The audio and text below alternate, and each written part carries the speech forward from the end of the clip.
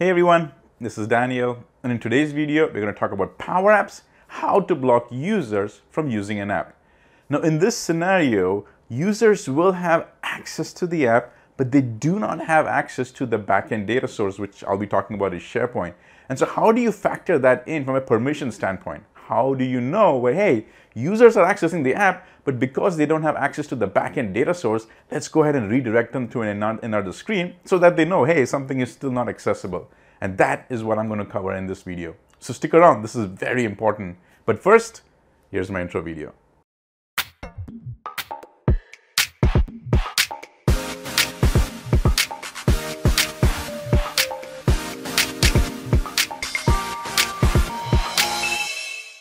So let's get started. And let me just start with the full demo so you know what our final outcome is going to be like. So as you can see over here, this is my Power Apps Canvas app, and this is what I call as the portal app. It's the central place where people go ahead and have links to all the other apps that I have. Other apps could actually be completely separate Canvas apps, but this is like the main portal app. All right, so if you've got access to the app, you still will be able to enter the app. Actually click on the app, you would actually come to a screen. But what I'm going to show you is that if you don't have access to the backend database or the data source, you get redirected. So here's the app. Now let me show you one of the situations where it actually works. So Rosanna over here has access to the data source. So when she actually clicks on the link, she's able to come to the main screen. This is what it looks like. However, we've got another scenario where a user is technically got access to the app because look, the Canvas app opened up. However, the user doesn't have access to the backend data source, and we've done some magic in the backend to confirm that. And because the user doesn't have access, it gets redirected to this denied screen that I call it. And we've got basically the user's information, which in this case is Finn. It just puts a text over there, there's a, hey Finn, you currently do not have access to the app. For more information, click here. And then that click here link, you could put a launch to any other site. This is the final outcome over here. Remember, same app, but different permissions, therefore different launch screens. So let's see how I went and did that. Now, the one thing I do have to point out is this new declarative alternative for Navigate.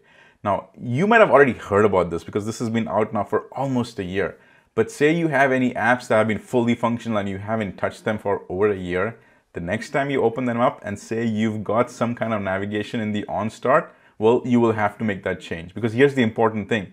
Now we cannot actually do it and use the navigate in the start screen. We've got to go ahead and switch that. And it has its own navigate function. So I'll be showing all of that in this video. However, I just want to make sure I point that out. So let's go check out the app. So we're back in the Canvas App Studio over here. And as you can see, I'm going to click on the app. And in the app, the start screen property, that's the one that we'll be spending most of the time for the rest of this video. Also, talk about the data source. So I said that my data source is a SharePoint list, but that's not the importance of it. Is what if it's a SharePoint list is what is the permissions that is used to dictate that SharePoint list. And in my sense, I've actually got my SharePoint list that's created by an M365 group. As you can see, it's a private group, so it's dictated by a Microsoft 365 group. So I just need to know what is that group name. So I actually come over here and I find that in my case, the group name is called as a shopping list app. I named the group tied to an app. So when I go to that M365 group and I basically look at all of this from an Azure standpoint, because Azure Portal just makes it so much more easier for me to see it. So I come over here now and I look at my members. All right, so in my members, that group has only these 4 of them. It doesn't have the member that I'll be testing with, the one we just did. Finn doesn't test it, all right? Finn doesn't have access over here. Finn is not a member. Next is when I come over here, I need to also go ahead and get what is called as the object ID. Make sure you get this object ID. It's a big GUID. Go ahead. In fact, what's beautiful about Azure Portal is you just come over here, click on copy, and it will copy and save that in your clipboard, which means the next time you go somewhere else, you can just do a Control V and you actually get this copied from there. So this is the key thing, is you need to know what is the M365 group tied to your data source and go ahead and get the object ID. Once you got that information, you're actually done all the way here. Now we'll just focus everything on the Canvas app side. So we're back into the Canvas app. And like I said, now pretty much for the rest of the video, we'll be focusing on this property, which is the start screen. Now what I want to do is I want to basically go ahead and get all the users who are tied, that members that we just saw tied to that object ID, which is that security group. Go ahead, that Microsoft 365 group. Go ahead and get those things, but I want to do a filter. What I want to do is filter all the users in that with the user who is signed in. And if the filter matches, great, then go ahead and give me access to the screen. But if it doesn't match, that's when I want you to go ahead and do me a redirect to the denied screen. So how do we achieve that? What is the formula for that? So let me break that formula down into a few different sections. So the first thing is, what is the data source to go ahead and actually test those M365 groups? So for that, I actually come into my data section over here, and this is the connector. It's called Office 365 Groups. It's a standard connector, so you can already go and start using it. And that's the group, that's the connection that you want to make to go ahead and get this connector. So that's the first thing. You've got to go and do that. Next, I go back to my app and I go to my StartScreen property. And over there, I'm going to go and start doing a filter function. So I'm going to now say filter. I'm going to type in filter right here. And when I just start typing in, IntelliSense kicks that in. And now I'll go ahead and just start typing in Office 365 groups right there. And see Office 365 groups again, IntelliSense kicks in. And that's the one that I want. Office 365 groups dot list group members.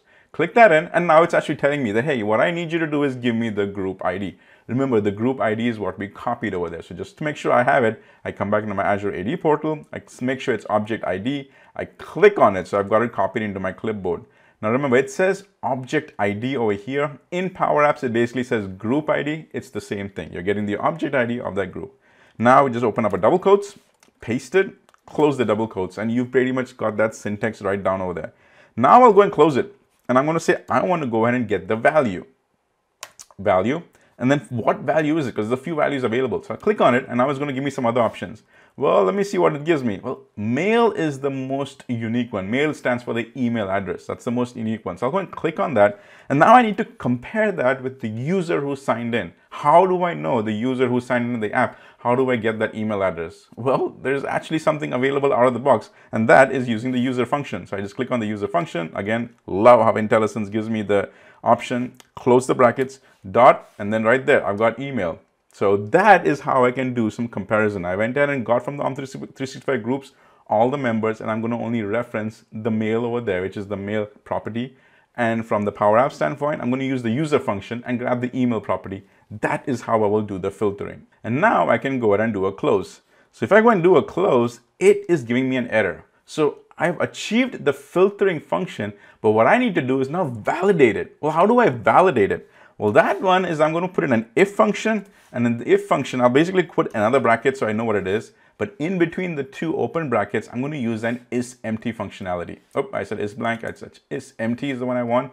That's the one that I'm going to use. So I went in and put in the if. Right after if, inside it, I put it isEmpty. I'm going to hit my end button, which goes all the way towards the end. Now I'm going to close this bracket. I'll go and close it, and I'm going to put in true. So it is going to validate that, hey, this filtering that you did, is it empty? Because if you got a match, then it's not going to be empty. However, if it did not match, then this is going to be empty, which means that isEmpty function will be true. And so if it is true, then I go ahead and click on comma, and then I just go ahead and now say I'm going to access the denied screen. This is where it's important for you to understand how it works. By the way, I close the brackets. I don't get any squiggly lines. I've got it completely accurate.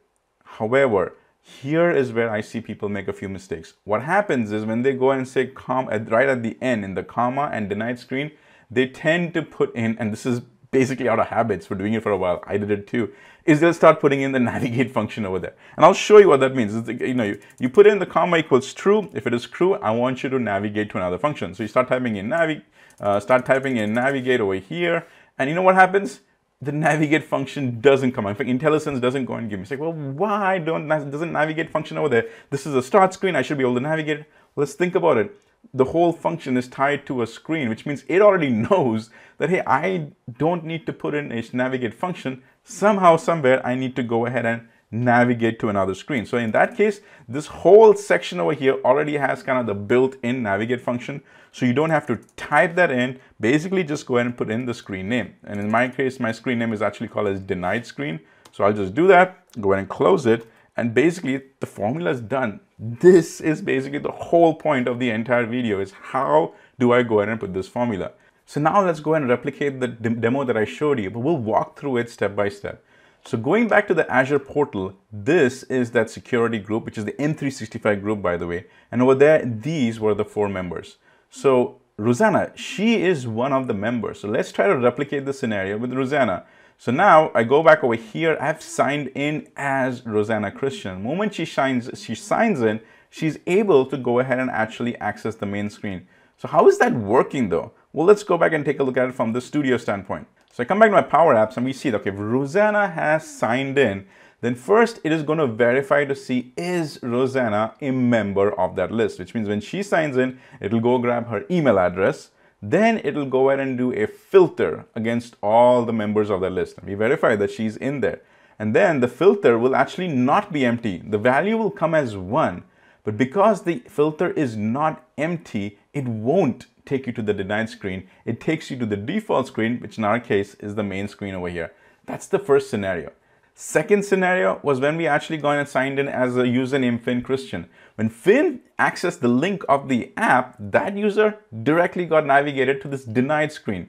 Well, let's go take a look at that as well. We go ahead and sign in again as our regular self. I go into my portal, Azure portal, and I don't see Finn over here.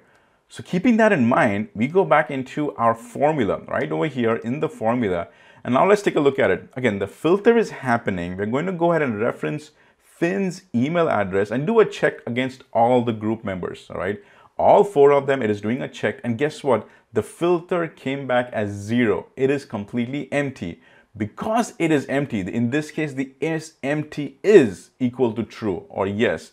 And because it is true, it does get to the navigate screen, the denied screen. See, this is basically how the formula works over here. This is how the whole magic is happening. And so now do you understand how this is happening? Keep in mind though, that now all of this happens only on the start screen. It no longer happens on the on start screen. Now in closing, I want to give a big shout out to Billy. Billy was the one who motivated me to record this video because this is something I've talked about in passing, but I just wanted to now make a video dedicated to this topic. And Billy is the one who motivated me to do that. So Billy, this one is for you. So hopefully this video was helpful. And as always, keep using Power Apps. Hey everyone, hopefully you found this video useful. And if you did, can you help me help you? Can you subscribe to this YouTube channel? Because remember, I provide fresh content on a weekly basis and it's 100% free. So if you have subscribed, thank you so much and pass the word. But if you haven't, subscribe, click on the bell notification and let the learning begin.